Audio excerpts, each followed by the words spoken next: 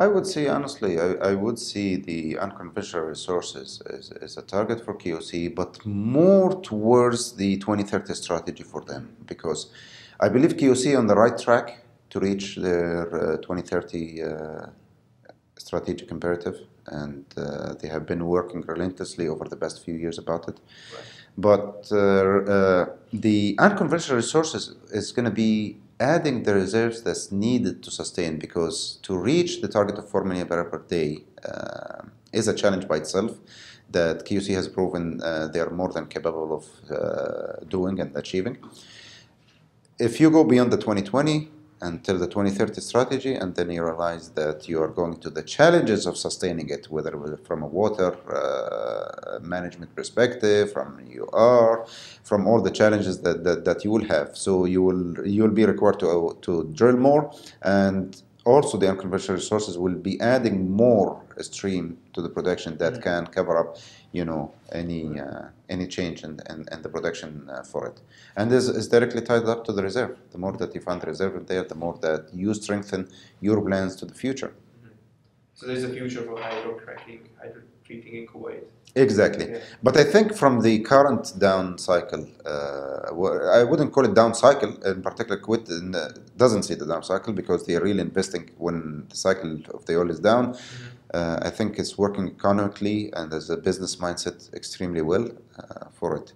But with the current oil prices and the reduction, there is a lot of effort has been put from all the companies, especially the ones that work with the shale gas and shale oil in the US and all the players in the unconventional resources segment to reduce the cost. And they have done significant in that, and they will continue doing it because we believe that the future is going to go more toward cost-effective solutions to bring the lifting cost of the oil down and make the the oil and gas the reliable source of energy even going forward. So the lifting cost element is going to be there. The innovation is going to continue, the technologies are going to continue, which is all toward cost optimization even of developing the unconventional resources.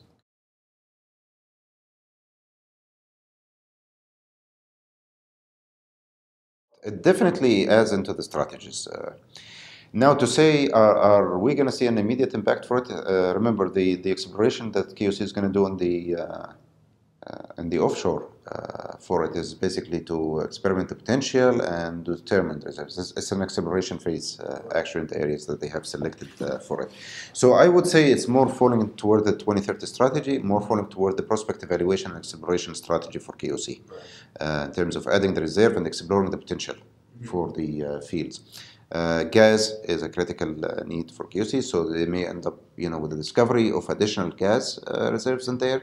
You never know. So all is really dependent on the outcome that they get from the completing the exploration phase offshore. I believe it's very critical for KOC because in you thinking the longer term and the strategy for it for KOC to meet the 2030, they will have to go to the exploration of the offshore, along with the rest of the prospect evaluation explorations and on onshore for it.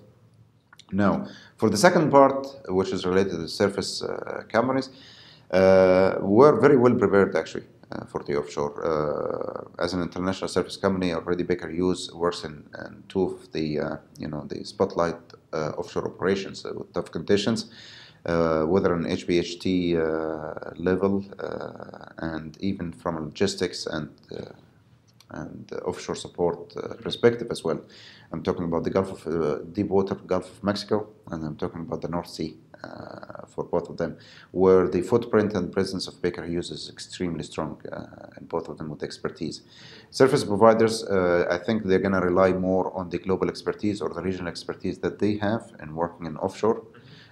Bringing this expertise into the country, to help and work with KOC and kicking off the offshore phase.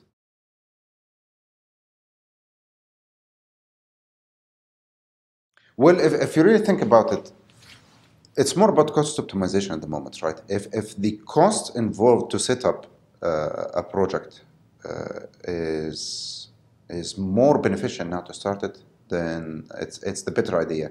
Contrary to what people typically believe is that no, The return on investment is not going to be good because they were in a down cycle. However, in order to do a certain projects, you're required to put certain costs. And these costs probably would be much higher in a normal cycle if the oil prices were back to the 100 exactly.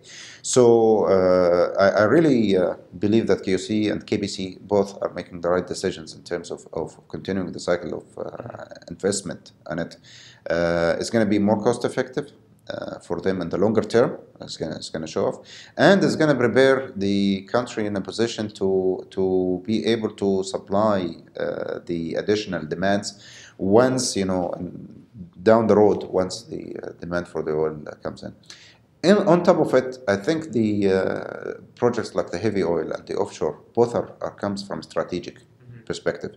And when you're talking about strategic vision, execution of strategic vision, and longer term, prospects, then cost is not the only determining factor. For Baker Hughes Kuwait here, the first thing that comes really in mind is the local content. We have invested very heavily over the past few years doing our corporate social responsibility, collaborating with Kuwait University by taking their students with the Institute of Applied Sciences. We strengthened the relationship in there. We have taken a lot of interns onto the board of Kuwait to introduce them to the service side of the business, being a service provider and business partner to KOC.